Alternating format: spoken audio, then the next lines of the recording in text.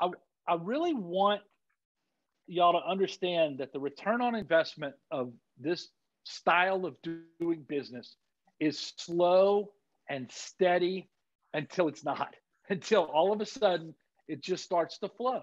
And it's almost can be considered in the first 6 months, regardless of how long you've been selling, there's a frustration level. And the frustration level is yeah, but if I just grab more customers, I could sell more, right? But you're not closing more. You're closing still 20 to 35%.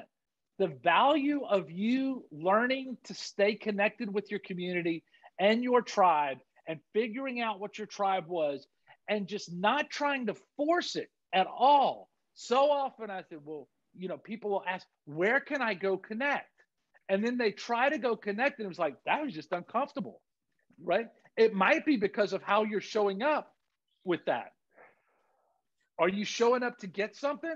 Are you showing up to find out, hey, let's just figure this out? I can tell you, it makes a difference in people knowing you. Remember, it's not what you know, it's not who you know, it's who knows you. How they get to know you is how you show up. And how you show up is, again, we're back to intentionality. Where are you going and why? And what is your primary values in the clarity of who you are? I'm generous, I'm helpful, I'm creative, right? And so those are the monsters that show up. So I can go for hours at those with those values and that intentionality. That feeds my energy, and I'm consistent in showing up full blast. But what you have to do is you just have to be so focused on contribution and putting yourself out there. The next thing you know, you'll start to find your niche. You'll start to find this river flow that you're in the front of, and everybody wants to follow you. And if you're posting about it, you're bringing awareness to what's happening in the community.